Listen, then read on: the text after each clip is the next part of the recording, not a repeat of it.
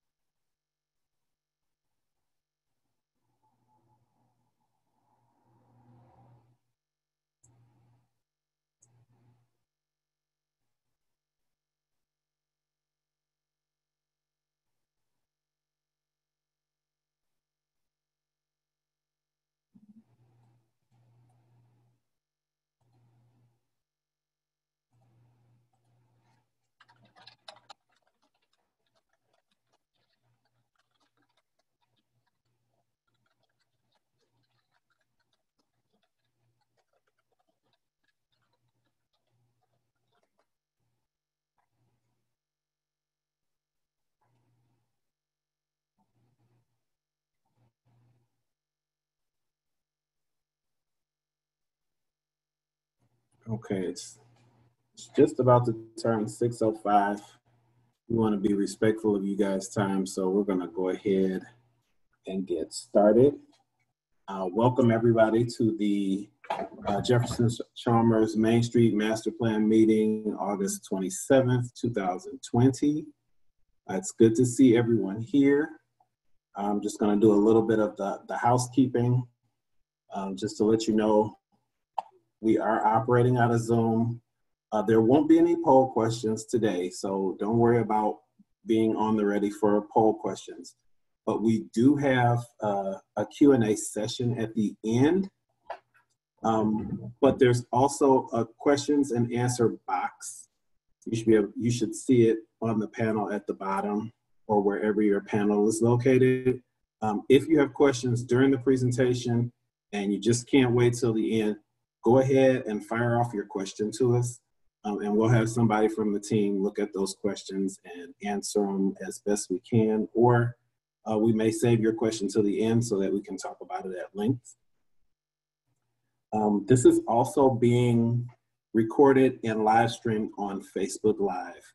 It's on the East Jefferson Development Corporation page, or as we call it, EJ DevCo. I am going to tell you why we're here. JEI and EJ DevCo create conditions to directly drive inclusive development and foster growth throughout the East Jefferson corridor and its adjoining neighborhoods. We ensure that long-term Detroit residents are able to benefit from the revitalization of our community through economic development, implementing clean and safety programs, and preventing displacement. So just a recap of last month, we had planning history, where Josh talked about what was going on in terms of planning in Jefferson-Chalmers before, giving you the history about JEBA. And then we went into the overview of the master plan, which was intense and had a lot of information. I'm sure people got a chance to look at the website, and I'm sure you have questions about it. We're looking forward to that. We talked about next steps. There was Q&A and announcements. Tonight's discussion, we're going to be doing an update from Jefferson East. which Josh Elling is going to take the lead on. We'll reflect on the master plan, some action items, some current project updates, and we will have a healthy Q&A so you can get in there and ask your questions. And then we have a few announcements. So I am going to introduce Joshua Elling, who's going to take us through the JEI update. And Josh, I just gave you a little control, so please go right ahead. All right. Can everybody hear me okay? All right, everyone. Great to be here. Hope everyone's summer is going a-okay. Want to give you a quick update here. There's lots more I could talk about, but we're really excited about that we are getting very close to being able to unveil the JEI Neighborhood Resource Hub. So as you know, this is the rear of the Kresge building right there at Lakewood and Jefferson. And this 3,600 square feet will house JEI's Housing, Health, and Safety team. And also provide us with some much needed engagement space here in the neighborhood. And we are so excited to be able to get back on street level here in Jefferson-Chalmers.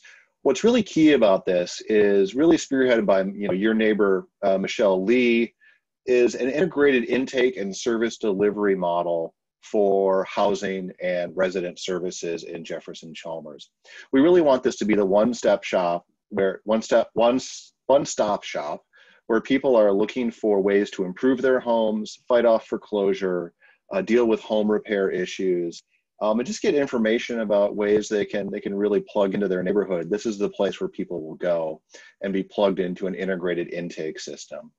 So we have the white box work on the inside of the space is continuing.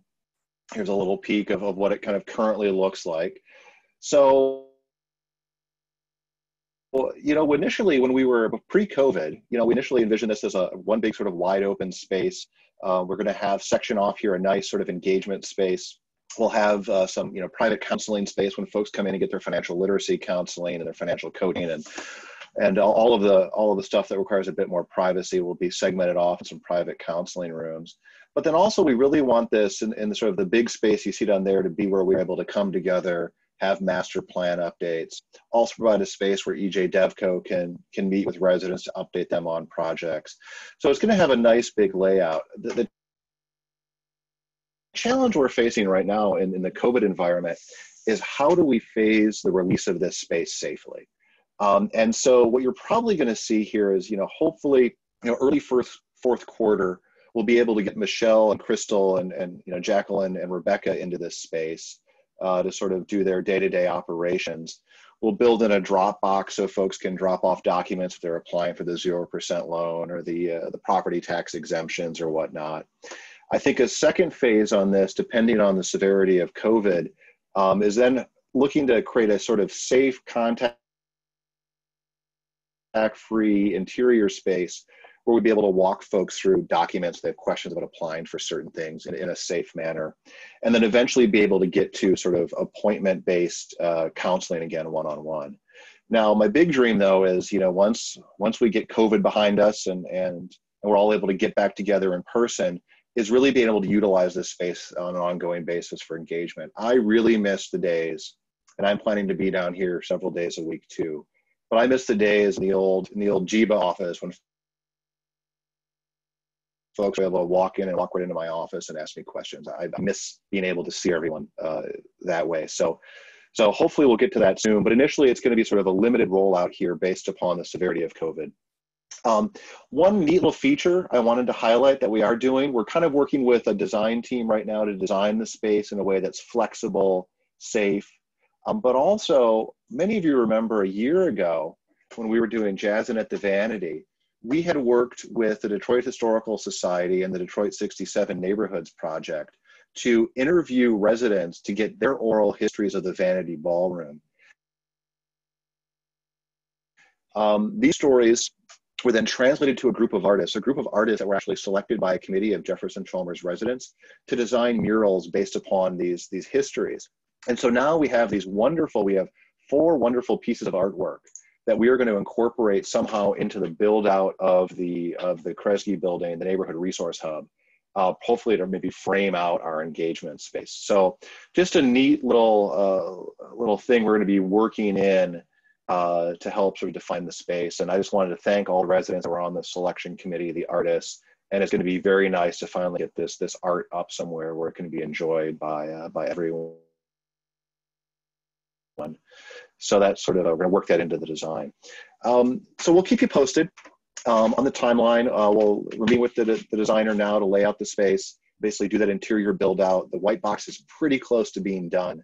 And then depending on the severity of COVID, we'll look to maybe sort of, see how we can interface with the public. But what you can expect initially is having some of our team members based there, a Dropbox for documents or people are doing work with us. And then we'll sort of safely try to roll out further use of that space. So that is sort of the big news that we have. Lots more to share. The teams are working diligently. You'll hear from Derek on all the great EJ DevCo projects. Michelle and her team continue to provide all of the great servicing around housing. Crystal, the safety team, is going gangbusters. We'll have some more announcements here as we're going to roll out some different safety programming, some different housing programming. And one thing I will share with you, which makes this neighborhood resource hub so very critical, is that, Jefferson East was selected by the city of Detroit as one of the first housing resource centers in the city of Detroit. And we're currently working with the city and some of our peer organizations like USNAP Back and Bridging Communities on how we integrate all of the city's sort of supports around housing, and so that you'll be able to access these through the neighborhood resource hub. So we'll keep you posted as that evolves, but we're really excited about this and looking forward to getting back on the ground. And I look forward to the day when folks can just walk into my office, because I really do miss everybody and just being able to interact person to person. Aside from that, I hope you are all staying healthy. I hope you are all keeping the faith and fighting the good fight. I miss you all.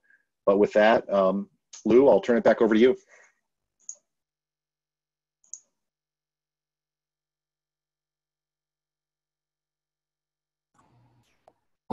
Thanks, Josh. So we are going to go into master plan, and our master planner, Derek Scott, is in the house, and we want to give him a chance to talk on the master plan a little bit. Derek, I just shared the screen with you. You're ready to go.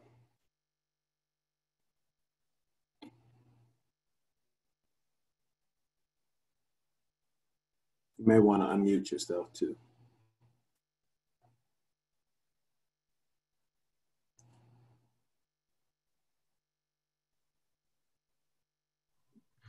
All right, I think when you shared your screen with me, my unmute button went away magically. So I figured it out here.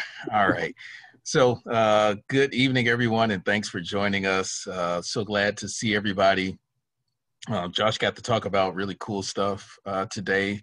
And so I hope we get to talk about some more great stuff here and really open up the floor. I think we're going to not, we don't have a long program tonight, but I think the goal is to really get some feedback from those that attended the last master planning session and got a chance to go through the website and see some feedback and hear your questions that you may still have.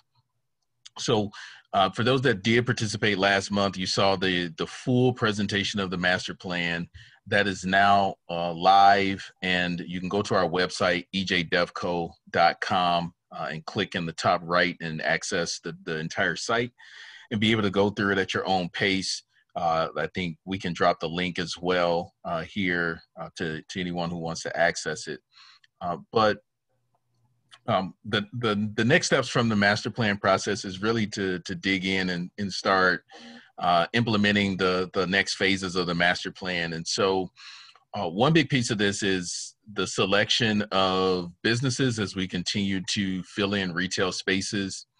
So we have had a history of presenting businesses to the community here and taking allowing those businesses to present what they would like to see happen in the corridor, in their businesses and what their concept is relative to what we've heard from the plan, and then giving community members the opportunity to really provide us with feedback on whether they're the right fit or not. So at the next community meeting, we will have some presentations, more than likely from a couple of businesses that are looking to tenant a couple of our spaces, whether it be in the Kresge building or a couple of upcoming projects that we'll talk about here in a moment. And then we want to continue this process of allowing you to vote on active developments and helping us to make sure that as developments are coming online, that you have some voice in those developments as they happen, and making sure that we're getting it right as we begin to come out of the ground with many of these projects. So stay tuned for that, but those are a couple of the big pieces that we'll dive into over the next several sessions. So I want to give some quick highlights from last month, and some of these slides for some reason aren't populating fully here, Lou.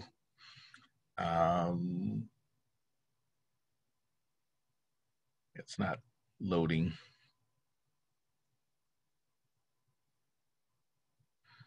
So I can speak to it though. So at last month's meeting, we had 149 people that participated via Zoom, so live in our master plan presentation. And because the video, or because the Zoom was also recorded, there was another 900 plus hits as of last week, another 900 people that went back and reviewed and were able to participate via the Zoom link that was provided, and rewatch it and participate in some of the polling that happened there. So we were able to really capture some really good feedback from many of you that participated and provided us insight on the data. And then you may have noticed that a lot of these were covered in many of the media outlets and news outlets. There was some good coverage. And one of the things that I really want to highlight is that we were happy of the number of resident voices that were able to be captured in this process, to share both your concerns about development as it happens, but also sharing the enthusiasm around what's coming, the type of development activity that's been happening in the corridor, and just the excitement overall of the plan as it unfolds. So there were media hits in Crane's Detroit Business, Detroit News covered it, Model D, D Business, Revitalization Journal of Urban and Rural Environmental Planning, Detroit Free Press, and then a few other podcasts, including the Daily Detroit and some other outlets as well. And so all in all, the master plan presentation from last week hit about 2.7 million viewers or listeners across all of these different platforms. So we're really excited about the amount of feedback that we've just heard in the last month. And we're continuing to collect a lot of that information and continue to hear a lot of your feedback on this plan. So Lou, if you want, the slides are coming up good on my computer. If you want to give me control to share my screen, I'll just share my screen here so that they come up clearly here. All right, there we go. So the next step are these focus groups that we're looking to move into, which many of you indicated that you are interested in focus groups and participating in one way or another in helping to move the plan forward. And so there's 9 different areas, and I encourage you, if you have not signed up for an area or you're interested in the area, to reach out to us and sign up to participate and get information in each of these areas so that you can be involved. One is in public space and street life. There's a neighborhood needs group, which will help us to continue to assess what are some of the most critical needs of the neighborhood as far as amenities and different things that we want to see come into the corridor. There's an overall arts and culture group, really will focus on the corridor as it expands in that area. Business coalition group, which are not just open to business owners, but open to residents and other community stakeholders who want to be involved in supporting our businesses and understanding what type of resources are needed and what type of support each of our businesses need. And then there's a transportation focus group, a youth or young people's group. That youth focus group really is a group that we want to target those that are under the age of 18 to have a voice in what ultimately becomes in the corridor. So oftentimes in many of these planning processes, the youth voice gets lost in the process, and we want to make sure that as the master plan continues to evolve, that there's voice for young people as well. And then there's overall real estate design group, and this will continue to focus on the design intent of the corridor, preserving some of the historical features of the area, as well as making sure that as development happens, that the design is consistent with the character of the Jefferson-Chalmers neighborhood and the vision that the community has for that. And then lastly, there will be development-specific groups around each of these development projects, which we'll talk about in a moment, some of those that are coming up really soon. So if any of these groups interest you, you see any of them, we encourage you to shoot us a message, shoot an email, or you can even flag us in the comment box or section right now in the Q&A section, and just notify us that you're interested in being a part of one of these groups, and our team is tracking the comments and the communication. We'll take down your contact info and make sure we follow up with you on each of these. And then we just want to continue to keep this present and sort of front of mind, that our inclusive development principles are really, really important because this is what continues to drive the work that we do. So making sure that as development happens, that it's consistent with the community's vision for Jefferson-Chalmers, but that it also does not displace existing businesses or existing residents, that we're creating quality jobs, and that we're prioritizing that job creation for local residents and Detroiters. Making sure that we're prioritizing ownership opportunities through community equity. And so we talked a little bit about this last time, and we're going to share a couple of opportunities tonight for you to participate in equity opportunities on some of these development projects. And that means, being able to provide capital as in sort of an ownership structure that will allow you an opportunity to benefit from the development that's happening in the area, as opposed to us going out first to investors who will benefit from development but don't necessarily live within the neighborhood or are not community stakeholders in the Detroit community. And then making sure that we're prioritizing local contractors. So many of you on the call here know somebody who is a contractor or subcontractor, or does carpentry, does general labor work. We want to make sure we're putting folks in the community to work. So if you know those individuals and you know somebody who should be swinging a hammer or hanging drywall or painting a wall in one of these buildings or doing demo work, we want to make sure that we're allowing for those opportunities to happen, and that you're participating, or someone you know who's in Detroit, particularly Detroit residents, but also prioritizing MBEs, or minority business enterprises, and women business enterprise firms for employment on these sites.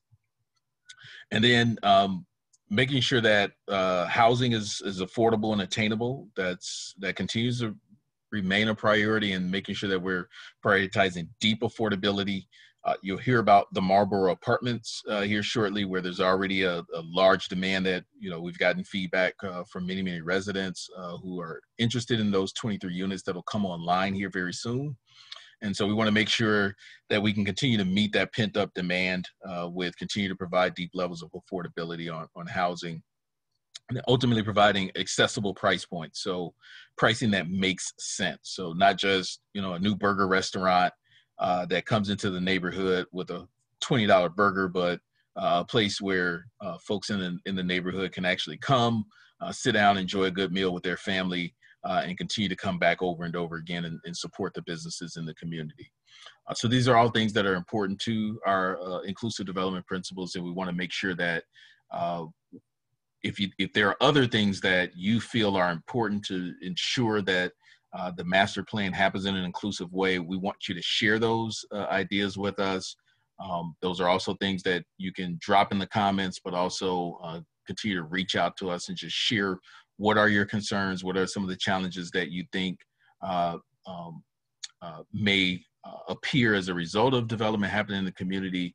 And we would love to try to work towards solutions that make sure that development happens in an inclusive way. So with that, we are going to move into project updates. And then I think after updates, we're off into our Q&A section. So I'm just gonna blow this up a little bit more so that we can see this a little better here.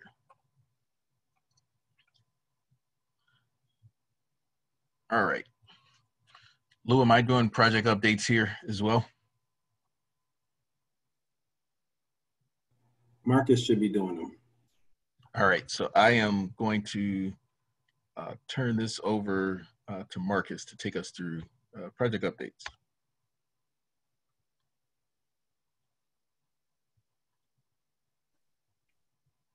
Awesome. Perfect. So good evening, everybody. Thanks for joining us once again. Again, my name is Marcus King, the architect on the East Jefferson Development Corporation team. So what we're going to do here is just walk you through a couple of projects that are either in pre-development or under construction. Just kind of give you updates on what we're thinking about or what we're doing in terms of progress for some of our up-and-coming projects.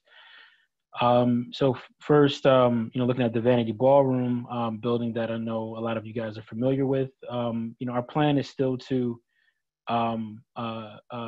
inhabit the Schwinn Bike Shop, the building that you see on the right there, the white building. The plan is for that building to be our offices in the neighborhood, in the East Jefferson, the Jefferson-Chalmers neighborhood. That's still our plan. Some of you may have noticed a barrier around Vanity Ballroom at the around the ground floor of the Vanity Ballroom. That was put up for safety reasons. Some of you may have noticed some pieces, some small pieces of the facade falling off. And so for safety reasons, City of Detroit has required us to put up a barrier to protect citizens that are walking along the street, and also that will allow us to protect and collect any fallen debris from the structure.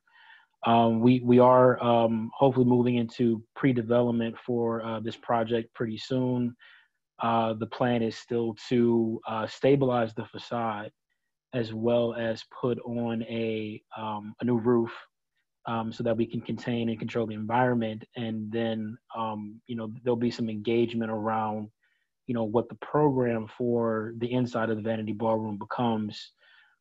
Many of you have already mentioned things that you would like it to become, things that you would like to see be served inside the building. And we have record of those. And when the time is right, we'll pull those out and have a larger discussion about what the program of the Vanity Ballroom needs to become.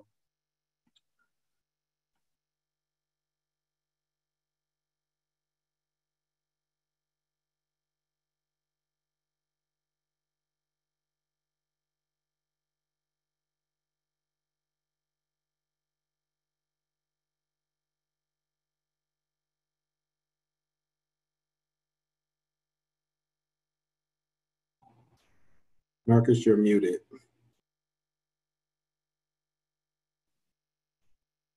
Can you guys hear me?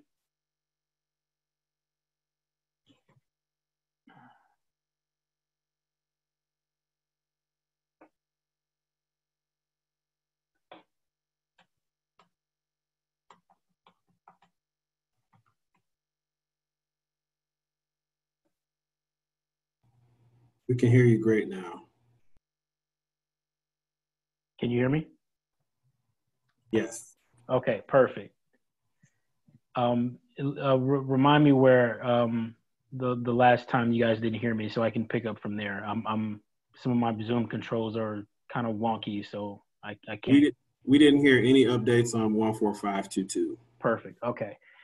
14522. So this is the project that we're moving into active development on. We have begun the process of talking with potential funders. We're getting all in the process of getting all the monies together to do the project. Also in the process of getting a design team that I will be in charge of managing in the context of this project. And just to remind you of some of the program that will be here. So we'll eventually have two commercial suites on the ground floor, one on each side, and there will be 3 units on the top floor, the second floor, 2 of which will be affordable. I don't quote me on this, but I think we're offering them around the 50 to 60% AMI range. But we can get back to you on the actual affordability rate levels that we're providing those units at, but 3 units nonetheless. And like I said, we're moving into active development on this project, relatively small project that the team and I are starting from the ground up. So I think the expected delivery date is mid next year time. So that's for full construction, mid to fall sometime next year.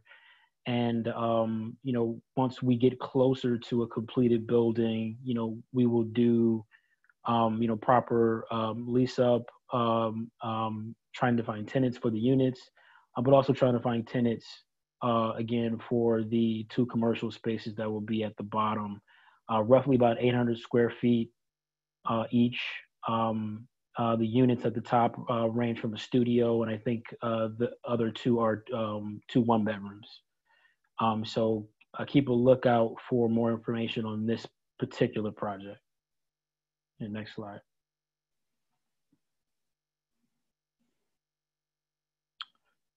(14326), purely commercial building, also one that we're moving into active development alongside 14522, the one that we just showed you. Again, a simple building, no residential here, all commercial.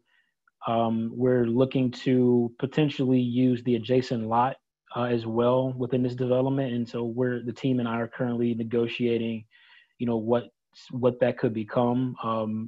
We're thinking some sort of pedestrian park that will allow some interaction between what goes on in the building. Most likely thinking some sort of restaurant or shared restaurant space. So we're in the process of gathering the design team and engineering team for this building, as well as putting together the funds to do this project. So alongside 14522, stay tuned for more detailed updates on what happens between this project. And to our 2 projects that are currently under construction, the Marlboro Apartments.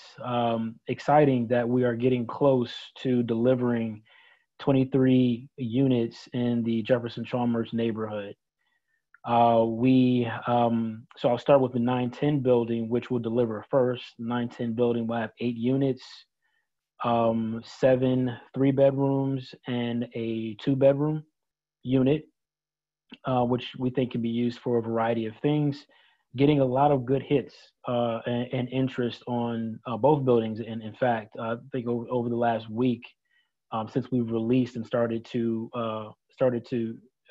market and launch the lease up phase of this project, we've received over 125 verifiable hits of people that are interested in renting an apartment in one of these buildings.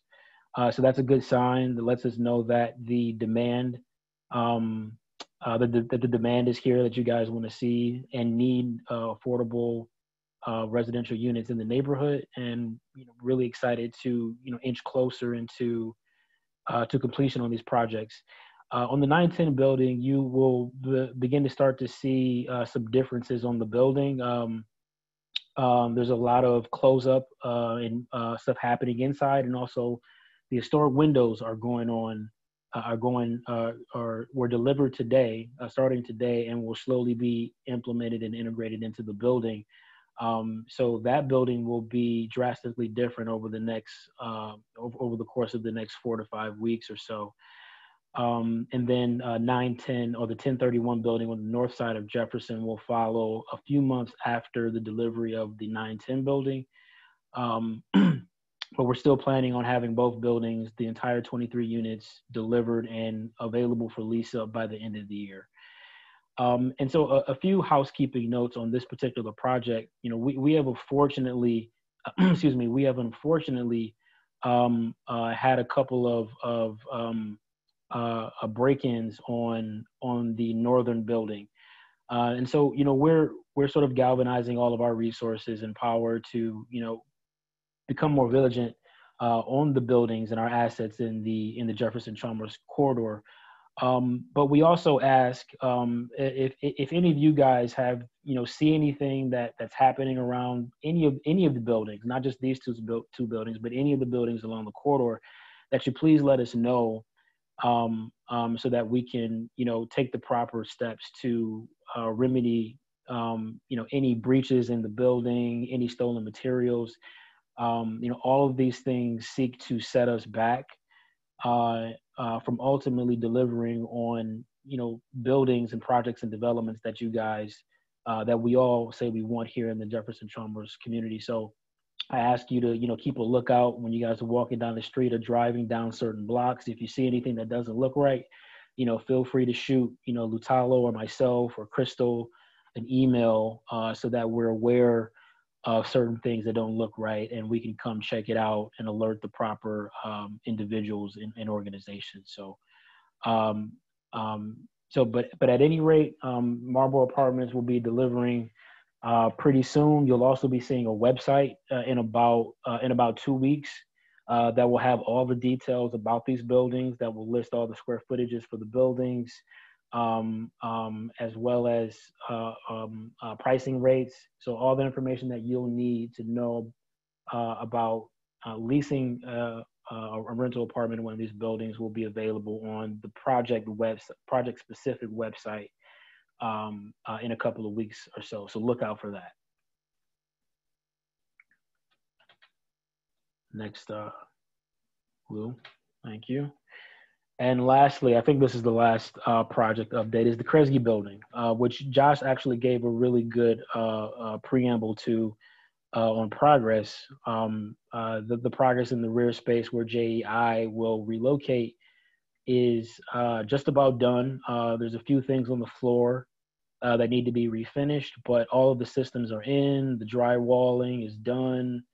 The mechanical systems are up and running. Bathrooms are just about finished. And I'm sure many of you already know that the parking lot is completed. So, you know, we'll be wrapping up on that, the base building pretty soon. And as Josh mentioned, we've already begun the process of beginning to design and fit out, so to speak, the space for JEI to actually move in and operate and continue to provide the great neighborhood services that, you know, our housing and clean and safe team deliver to the neighborhood on a daily basis. And then the front space, which used to be Alma Kitchen, construction is continuing to go on that space. We are still looking for a tenant. We've toured a couple of potential restaurateurs in the space, all offering different things.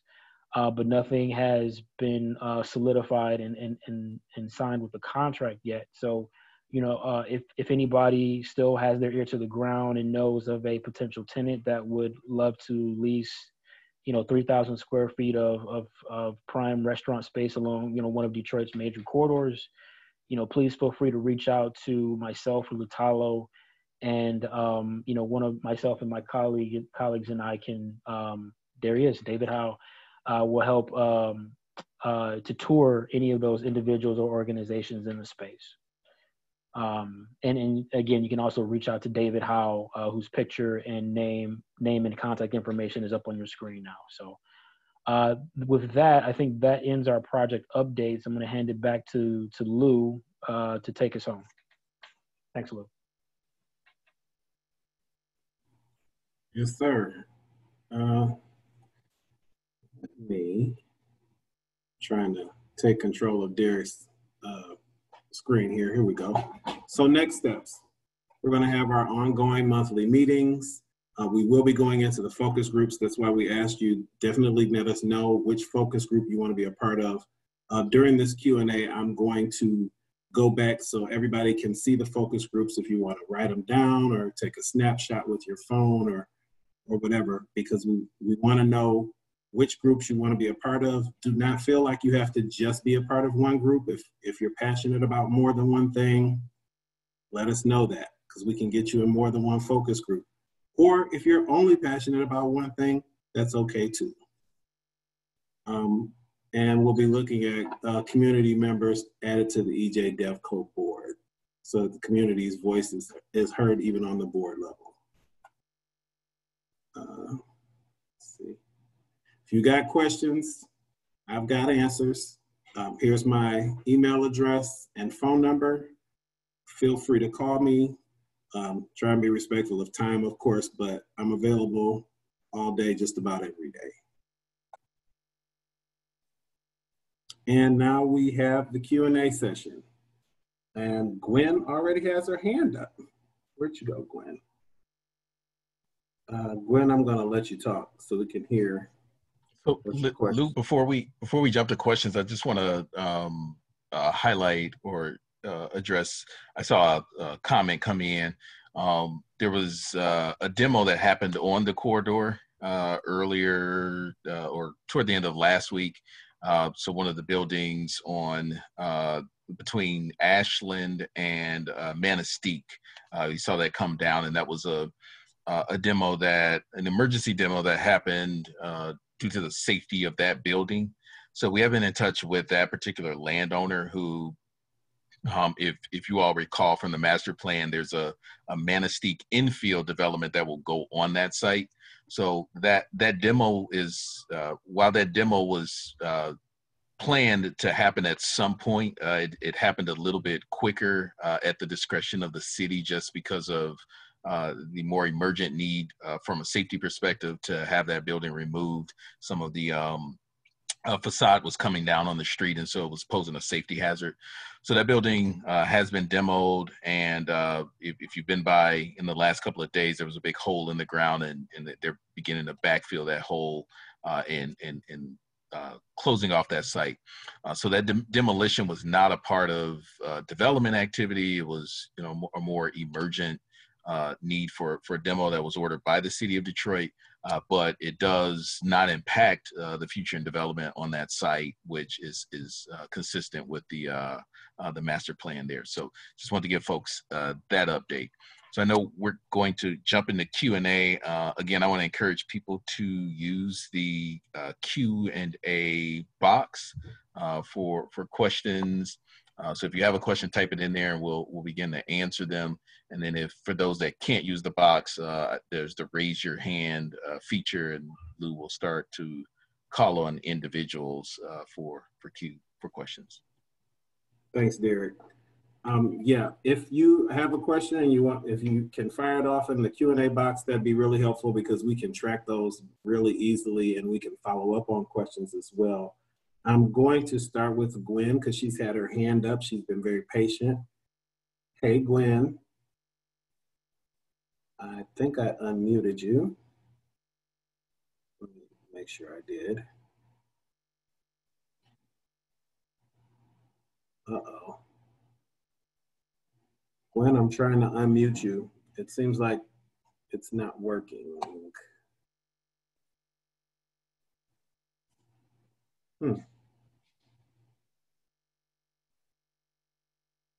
Gwen, it doesn't seem to be working.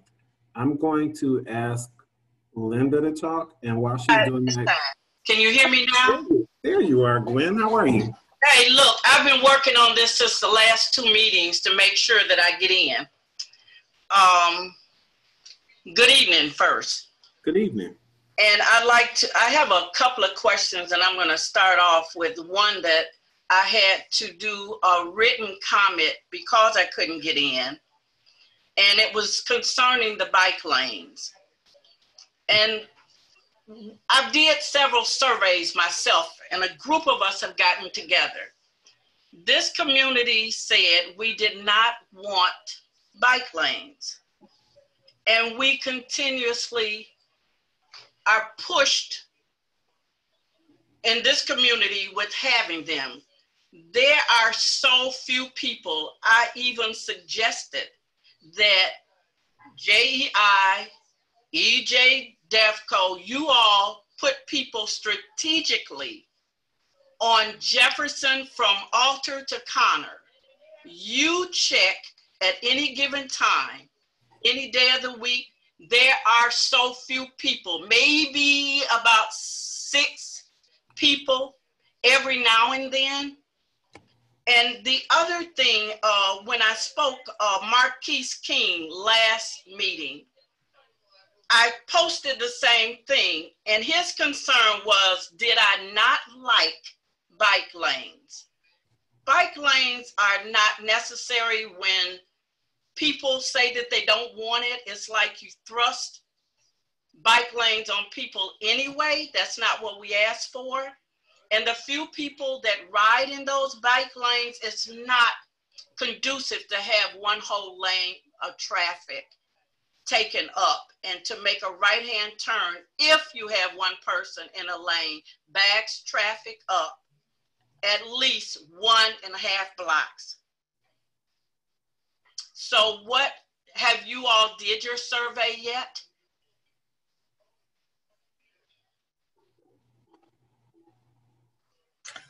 Yeah, I'll hop in here. So thanks, Ms. Peoples for raising that question again. I know that it was thrown out at the last meeting, and one of the so two comments on the bike lanes, and I know we mentioned a little bit about it here during the master plan presentation. Is so there was two differing opinions on the bike lanes. So there's one group that is supportive of the bike lanes, and their supportiveness of the bike lanes did not come absent their criticism of the lack of education around the bike lanes and the need for safety, more safety measures around the bike lanes themselves. And so that represented one group of people. There was also a second group of individuals who had a disdain for the bike lanes in general. And so from the surveys that were done, that were conducted by the city of Detroit relative to the education on it, there were more people in that data, and we're happy we can send that out and share that. We'll find the report and share it. But in that report, it showed that there were more people who were in favor of the bike lanes when surveyed from the community than those that were opposed.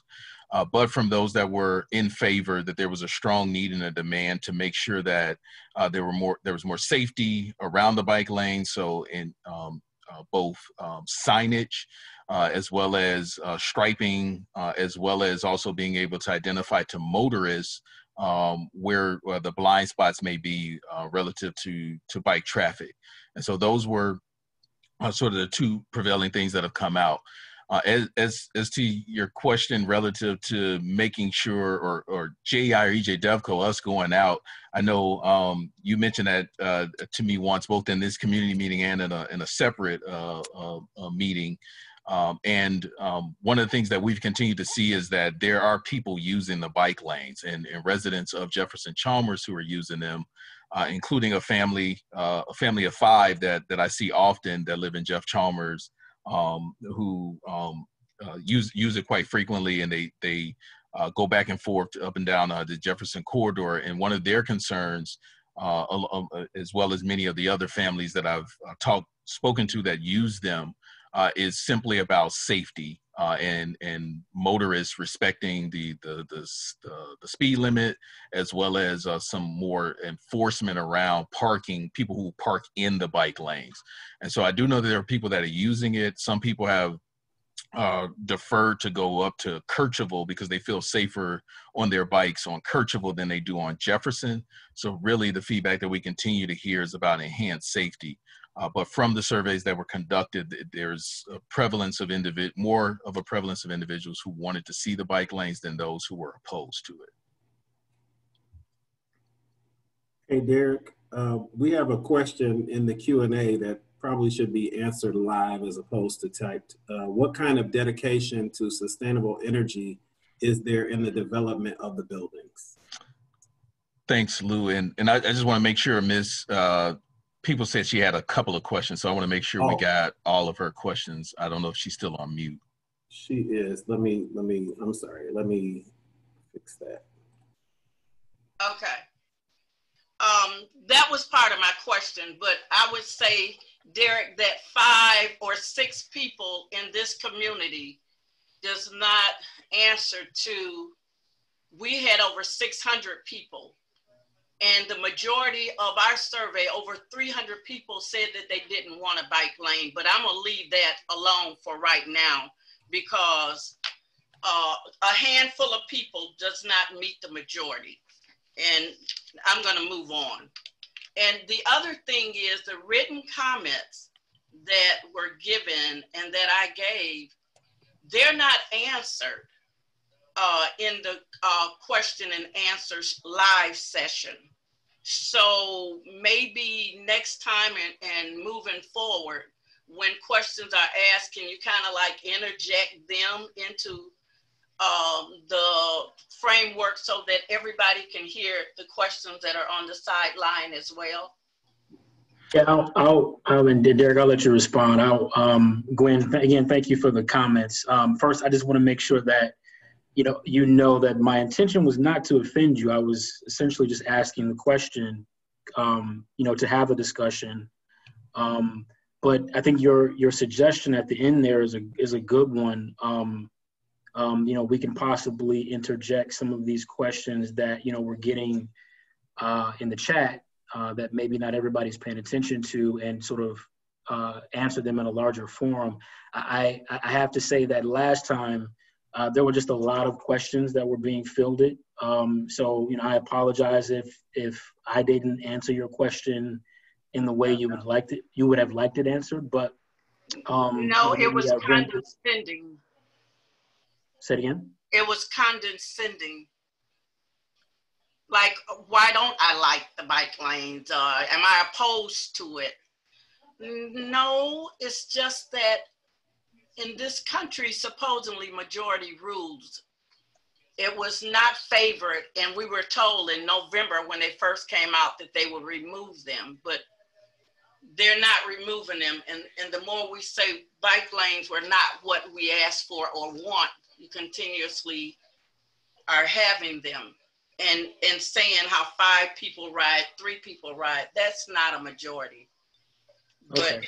Well, I apologize for coming off as condescending. That was not my intention at all. So I apologize for that portion. Thank you. Forgive me. Yeah. So yeah, I think because you made a great suggestion. I think much like we're going to do here in a second, there's questions that come up in the Q&A forum. So we'll try to get to them. I know our Q&A session, we don't always have an extended amount of time, so we try to answer as many questions in the live form as possible, but then also if there's some that can be answered while the conversation is happening, I think the team's trying to do that. But what we can also do is post to the Masterplan site. We can post these questions afterwards with the answers to them as well in the same documents where we post all the other information so that people can go back and historically look at it.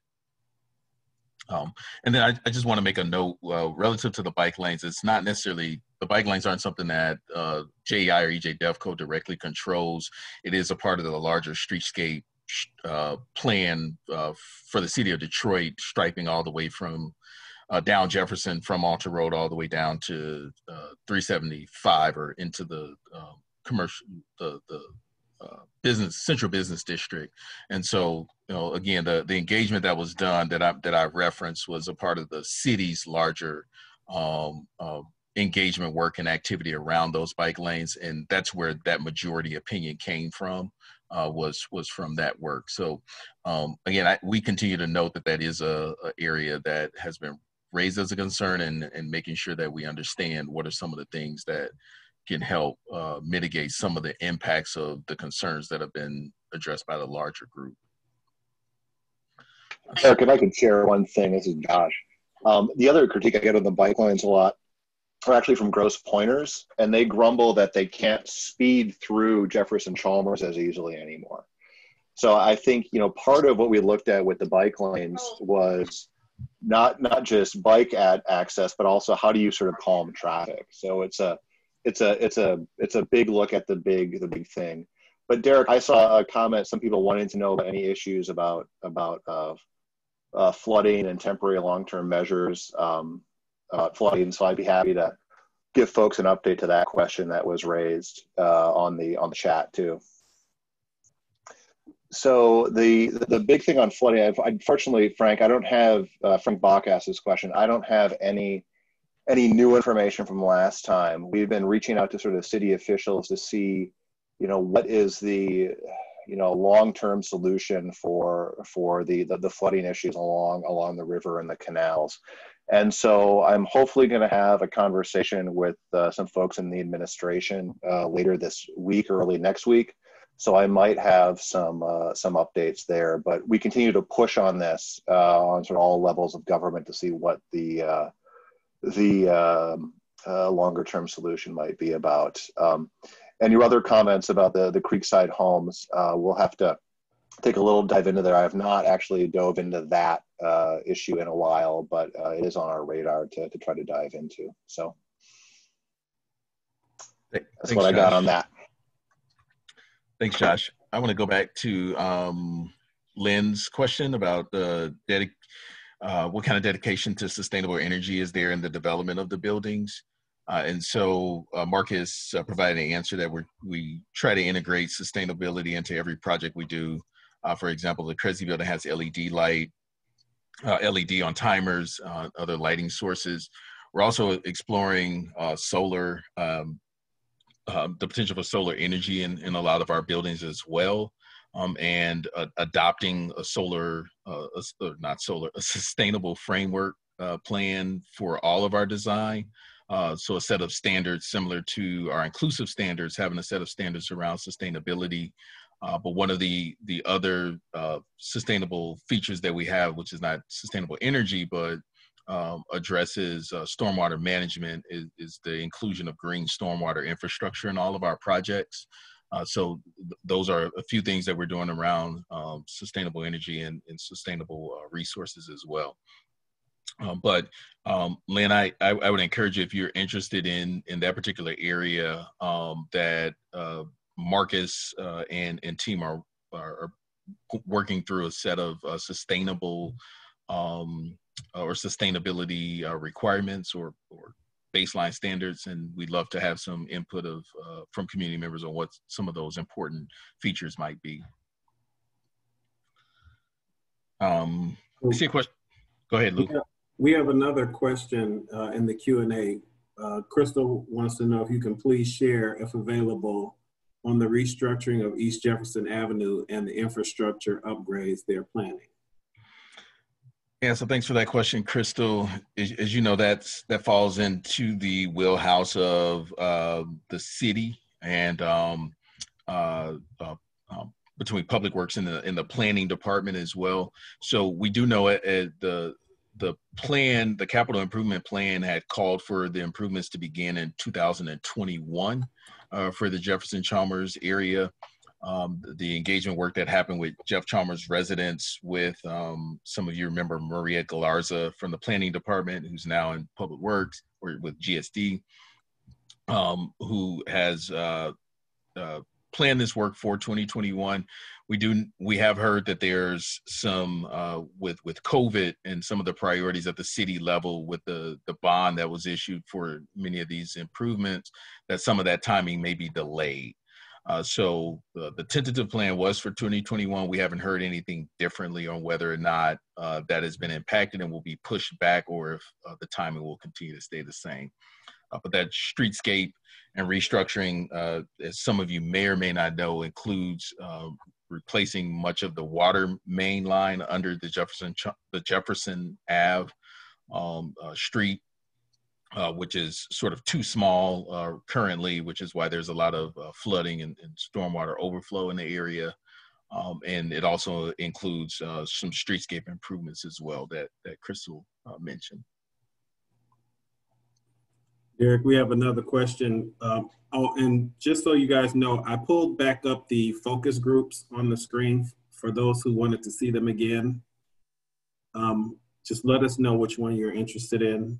You can send us emails, make a phone call, however you want to get the information to us. The next question was, will JEI assist those who live north of Jefferson? Many in this area have limited resources for the most modest home repair. Hey, Lou, I can take that. And hey, Harold, it's great to see you, and thanks for asking that question. And the short answer is yes. I mean, when we look at the housing, the neighborhood resource hub and the housing resource centers, we're looking at the catchment area that includes, north of Jefferson as well too, there in the Riverbend neighborhood. So one of our major priorities as an organization is to continue to identify additional cost-free resources for individuals to be able to improve their homes and make home repairs. We know a lot of folks are not able to qualify for the 0% home repair loan. So a key crux of sort of this integrated service model that Michelle has worked very well to put together, and that we're lining up with the city as a housing resource center, is how we can bring all of these resources to bear. Like, how can you layer in senior emergency home repair, the lead abatement dollars, the 0% dollars, the state emergency assistance. So this layered approach is kind of what we take when any homeowner comes through our door to make sure we can stay in their home. Because a lot of times someone might come in and say, I want to redo my bathroom, but it'll realize that actually, we need to address water issues from water penetration in the roof, or there's a furnace that goes out. So Michelle and her team do a really good job of taking a case management approach with individuals. So I would just say, Harold, if you know of individuals north of Jefferson and Riverbend that need help, get us their name and number so we can do the outbound calling to get these folks plugged into the resources and start tying them into different forms of home repair. The broader issue is, and this is a systemic issue, is how to identify more resources for that. I think you've heard me say the number before when we did an analysis with our friends at Rebuilding Together many years ago. We estimated conservatively there was need for almost 2.87 million in roof repairs just in Jefferson-Chalmers alone.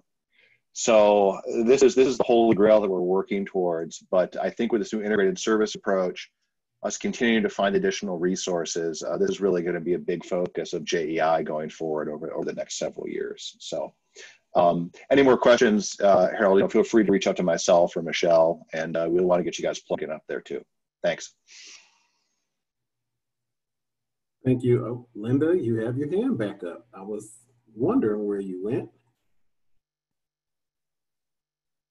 Okay, I'm up. I think I unmuted you, Linda, or maybe not.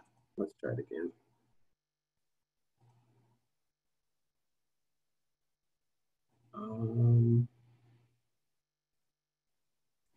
Can you hear me now?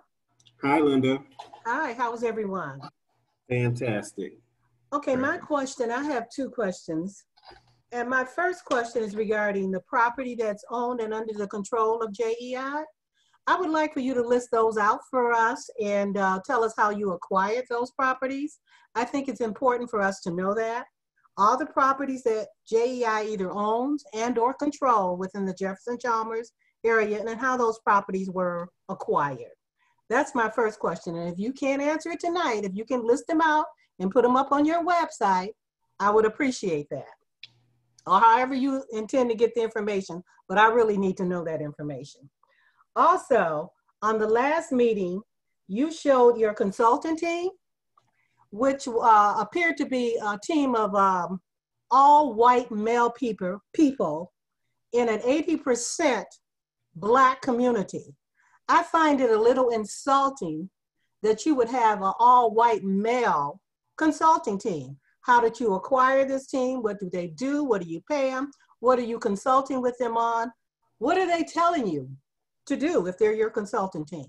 Those are two questions that are very important to me. Linda, thank you so much for your questions. So if you go to the EJ DevCo website, all of our properties that are under our control and in active development are listed there. So you'll see all of, and it gives the level of development that it's in, whether it's in pre-development, under active construction, or if it's already in service. So you'll see those at the bottom of the EJ DevCo website. So those are listed.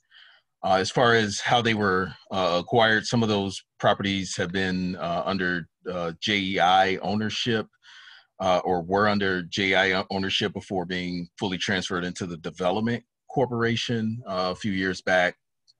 Some of those were either developed through, or I shouldn't say developed, but acquired through a tax foreclosure, and the opportunity for JEI to keep it from going into the tax foreclosure into the treasurer's hand. And so in the city of Detroit, as many of you know, nonprofits oftentimes have the opportunity to pick up properties before they slip into the treasurer's hand, so that it can be preserved for some type of community redevelopment.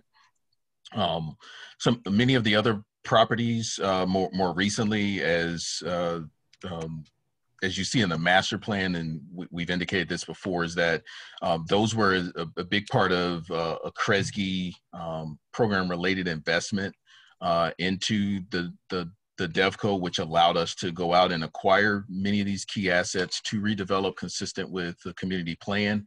And so, you know, the Kresge Foundation sponsored and funded the master planning process that we undertook with the community to take the community through this process, so that those assets that we acquired could be developed consistent with the community's vision for those properties. So we're always happy to share our holdings and our assets, because our goal is to develop them consistent with the community's vision for these properties that we hold within the community.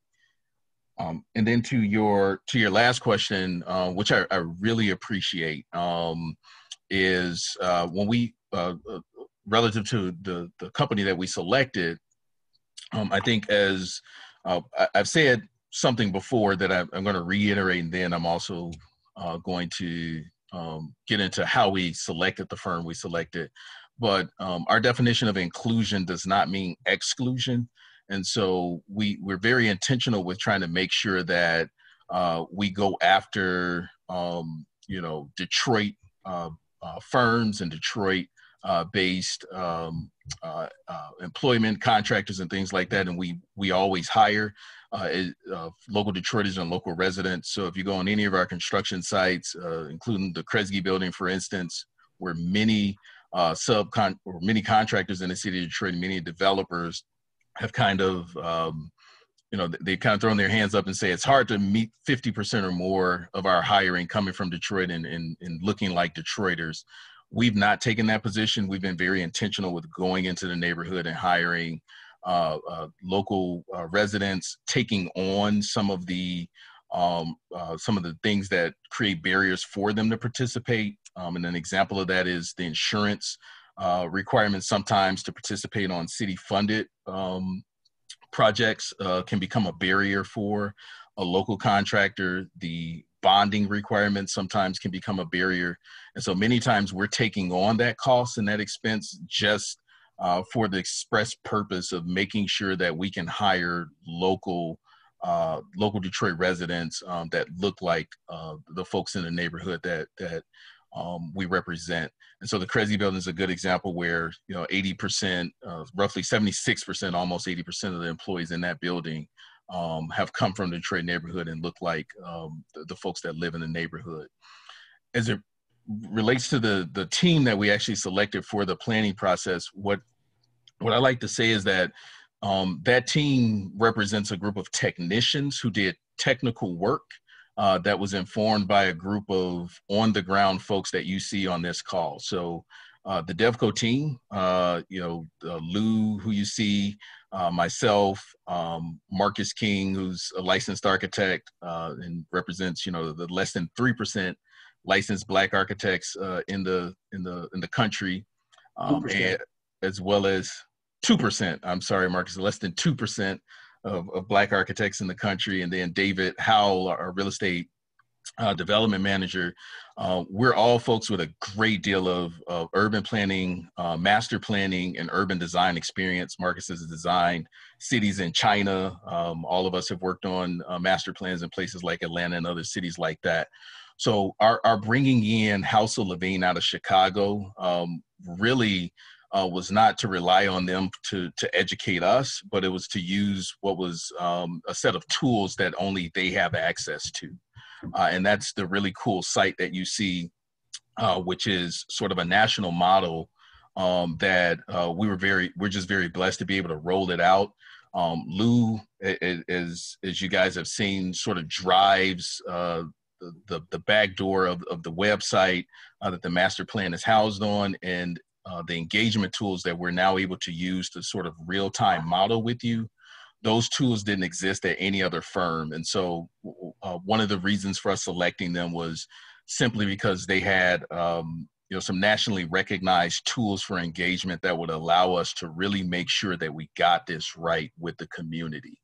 We did solicit proposals from Detroit-based firms, and we also looked for a diversity of firms, but the reality was, of all the teams that submitted in our fields, as I indicated, in architecture, urban planning, and urban design, there's less than 2% of minorities in those fields. So it's very difficult to identify any planning firm that's going to be representative of the communities that we work in. But we are very blessed and privileged that you have four, really qualified folks on our development team that were able to really guide them and help them understand the work we were trying to do here, and really use their technical expertise to help us put together this plan. But much of what you see in the plan really came from our on-the-ground communications with you as a community, and us understanding the neighborhood, being in the neighborhood. 3 of our 14 members are residents of the neighborhood, live in this corridor.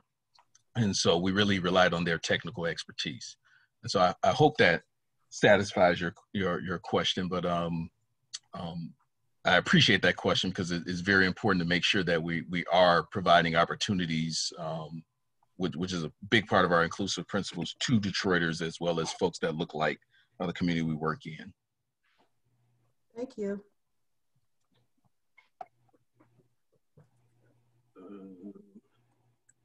I don't see any other questions. Is there anyone else who wants to ask a question? Oh, Gwen has her hand up. Let's see. Hi again. I'm so glad again to be a part of this question and answer session. What I wanted to know, there are different donors that donate to JEI to help you to be able to do all the things that you're doing. Is there a tax abatement that you receive where you don't have to pay taxes for a number of years on the property that you have acquired? Yeah, so I think, again, we want to make sure we separate JEI as nonprofit organization doing work, and then EJ DevCo is for-profit entity doing real estate development. So on the JEI side, as you've indicated, there's lots of grants and support that go toward making sure that the programming for all the work that Michelle's team does around the housing work and helping folks stay in their homes and finding resources for those needs, as well as the safety work that we do. All of that requires a good deal of philanthropic support and contributions from those partners. On the real estate development side of the house, many of our projects do rely on tax abatements, but what I can tell you is that absolutely none of the projects that you've seen in our pipeline that have come to market have received a tax abatement. The Norma G's Caribbean Restaurant, currently we pay taxes on that property, and a big reason for that is around this targeted redevelopment area tool that we've talked about, which allows us to reinvest those tax dollars that we spend or that our tenants in those spaces pay, to make sure that development can keep happening and is reinvested back into this area. So I think that's a very important thing to note, and really important reason why we want to continue to push this TRA tool, is because in a traditional model, developers will usually come in and seek a lot of tax abatements, and that, for 7 to 12 and even 20 years in some cases, those taxes can be abated and not contribute at all to the general fund. What we want to make sure is that these developments are not only contributing back into the community, but also that as these developments happen, that there's money that's reinvested back into this area directly to impact future development and bring online a lot of those amenities and resources that are needed. The only project that we do have that has received something close to an abatement is the Marlboro Apartments, which has what's called a pilot, which is a payment in lieu of taxes. So it's where we've entered into an agreement to pay a certain amount of taxes on that development, which would allow for us to be able to provide deeper levels of affordability. So where there is a sort of a reduction of taxes, it's allowing for a benefit for the area, like deeper affordability on the apartments. And so that's the only project right now currently that has that type of incentive.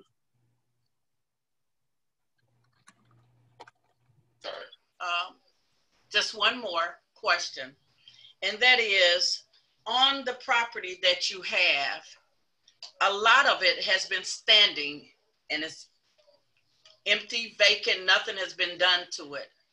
If the average person in this community were to have some property and not do anything within a certain amount of time, they would either lose it or have to immediately fix it.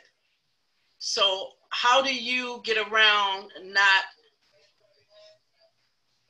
completing the construction of all the buildings that you have? So I think there's a difference between carrying blighted vacant property and carrying property in what's called active development. So and I definitely appreciate that question, because there's, what we don't want to give off the illusion is that it's okay to speculate on property or sit and hold property that is not being maintained and not being cared for. So as we've shown in many of these sessions, is that there's a significant amount of gap on many of these projects that they can't be financed, you can't put enough debt on it, and there's not enough equity or cash available to redevelop those properties. And so in the absence of a development plan, you want to make sure you stabilize the property, make sure it's not contributing to blight, that you're cleaning your property and maintaining those properties. So on each of our properties that are not in active development, we, just like everyone else, we get code enforcement. That's why, as Marcus mentioned, there's a new board up around the Vanity Ballroom to keep debris from falling off the building. That was to be in compliance with the city of Detroit, to make sure we're not continuing to get blight tickets. So we're not exempt from enforcement like anyone else. We've gotten blight tickets. We've had to go down and address those, and we're diligent in addressing those. There are other property owners in the corridor who have tens of thousands, not just hundreds, but tens of thousands of dollars of blight fees. We're not one of those. We handle our issues as they come up, and anytime the city lets us know that there's an issue with one of our properties, we immediately address it. So I think one of the things that we want to make sure we're doing is not only just maintaining our properties, but encouraging other landowners in the corridor to maintain their properties as well. So we do hire Phil Wassenauer, who lives within the in the Jefferson-Chalmers neighborhood, does all the landscaping and the maintenance, the grounds maintenance on all of our properties. So those properties that we are holding and maintaining, we're employing locally and making sure that those properties are being maintained locally until such time that we can move them into active redevelopment. So the ones that you see that we present in the community meetings, we're moving them as quickly as we can, working with the city of Detroit, working with strategic neighborhood fund resources and the likes to make sure those move into development.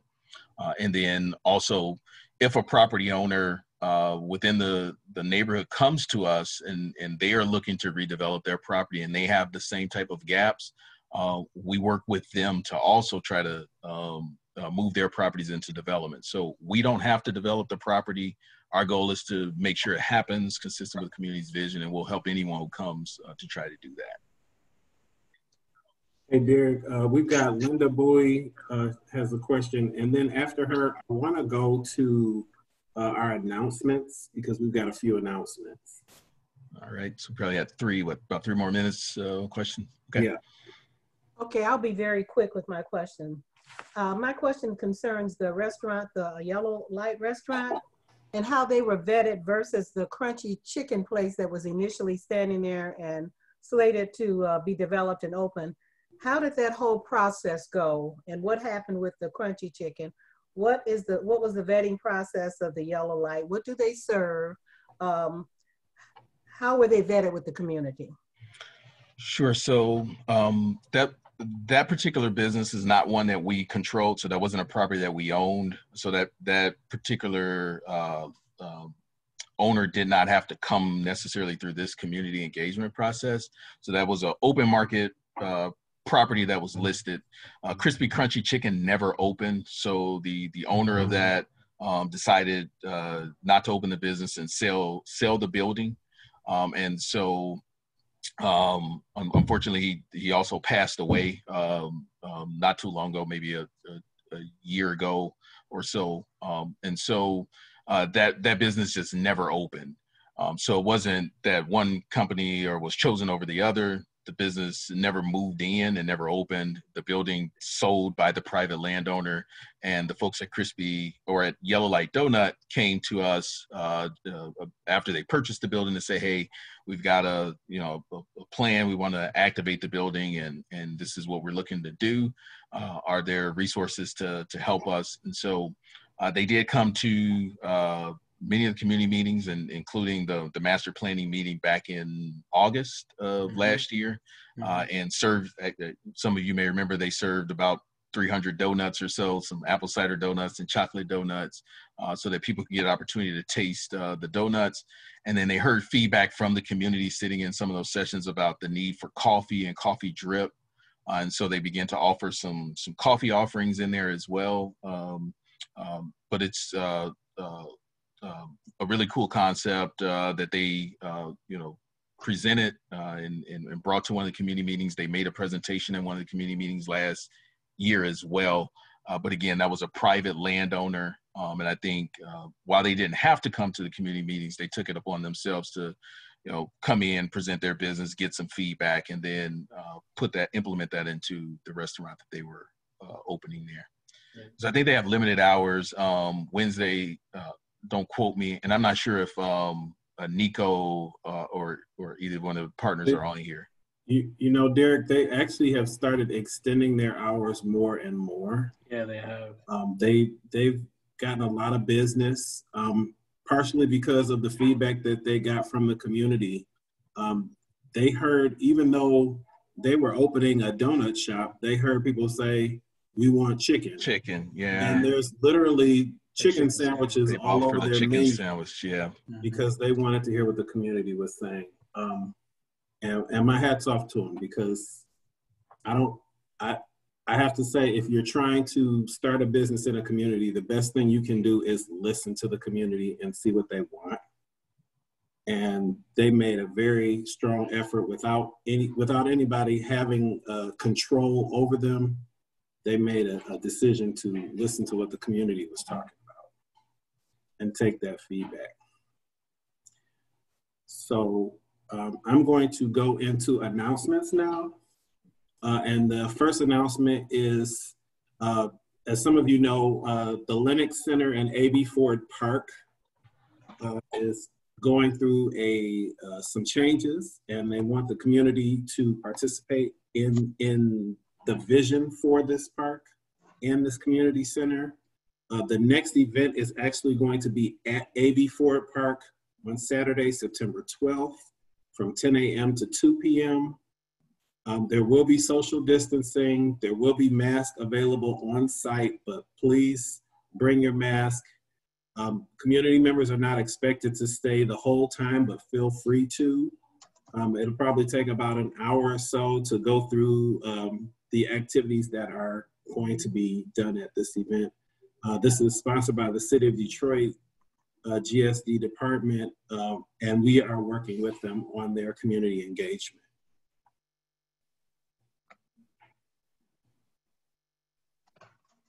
The next thing is Proposal N. Letty Azar from District 4 wants people from the neighborhood to know about Proposal N. This is a proposal for neighborhood improvement. City Council wants to consider a $250 million bond, a proposal to address the 22,000 homes through rehabilitation and demolition. This will be on the ballot in November. Please take some time and review Proposal N so you can decide how you feel about it, whether you're in agreement with it or not, because it will be on the ballot, and we encourage you to vote how you feel about this proposal. Also, the eviction ban has ended, but help is available. If you've been notified of an eviction, please contact the Detroit Eviction Prevention Line. That number is 866-313-2520, or you can go to www.detroitevictionhelp.com because the city is trying to work with the community to avoid evictions.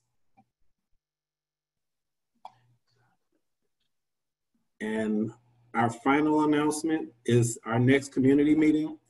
Our next community meeting will be September 17th. We're going back to third Thursdays. So let your folks know it will be the exact same web link. So if you want to hold on to this link for next month, you'll be able to click on the same link and get right into this community meeting. We'll be moving forward into our focus groups and other activities. And we're excited about it. And it is 7:29. I want to save you guys the rest of your evening. Thank you all for coming. Thank you for participating. We look forward to speaking with you in some of our focus groups and some of our future activities. Please go on the website.